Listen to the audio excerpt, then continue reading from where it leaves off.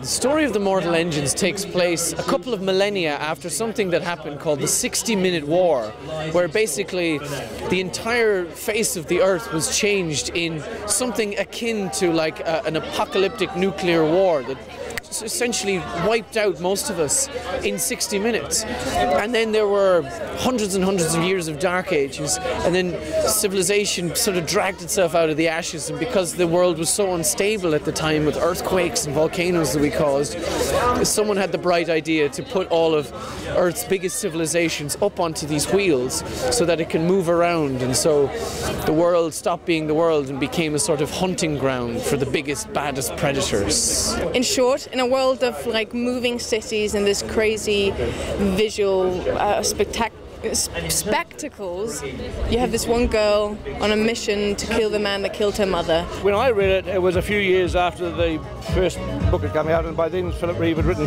3 others. So I got to binge on a whole 4-book series in one go, and that's what I responded to. And I just thought, wow, this would be an incredible series of films. Only Peter and Fran and Philippa and Christian could be behind something like this. It's the scale of it, the characters, the depth of the story, everything. It's like the novel was written for them to turn into a movie. You know, it's just incredible. I read it from front to back without a stop, and it was a great read. You know, and I thought the character moved from being this romantic hero to being something quite different. So there was a lot of scope there, a lot to encompass in one man, and I thought it would be a bit of a challenge, so I sort of jumped in.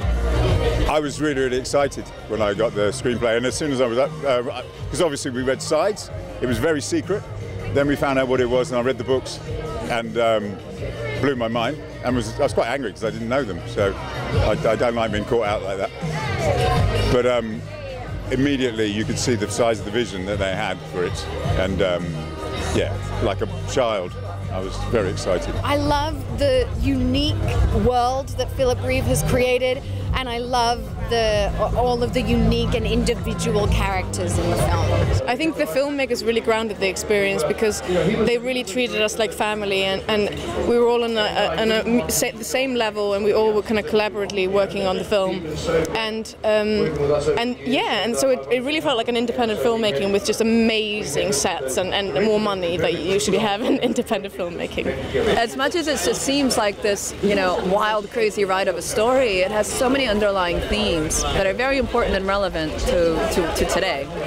And so I really appreciated the fact that you know you can create a blockbuster film that has so much meaning and that has so much redeeming qualities. This world is nothing that you've seen before in a movie. Like it's dystopian, which you've seen, and it's massive machines, which you've seen, and it's amazing characters and strong women, and so we've seen all that. But to see it all packed into one film with these people behind it, it's amazing.